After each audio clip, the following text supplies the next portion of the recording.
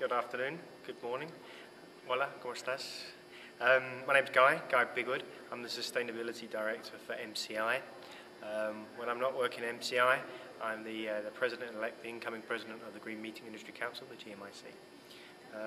In my consulting work, I work with some pretty big events to try and make them very sustainable. So we've just finished working with COP15, the UN climate change meeting in Copenhagen.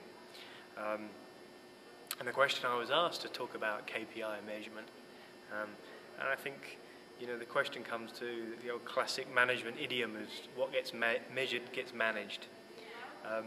So when I start to think about how measurement was important to COP15, I can put it as simple as this.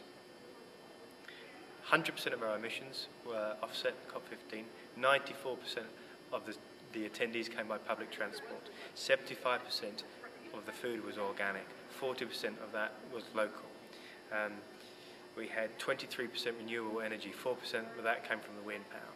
I can keep giving you lots of figures and data, but what's that data doing? It's allowing me to position and communicate to you how well we did sustainability. So that has two benefits, doesn't it? As an event planner, I can show my boss that I'm doing a good job. Okay?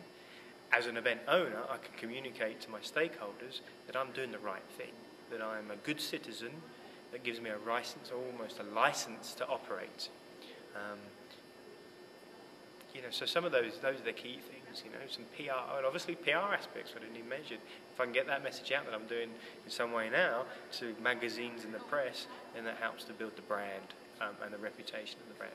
So some of those things is while when I work with my clients, we really focus on measurement, you know, defining your goals, turning those goals into KPIs, and then targets really for those. So those are the key things. Are you lucky?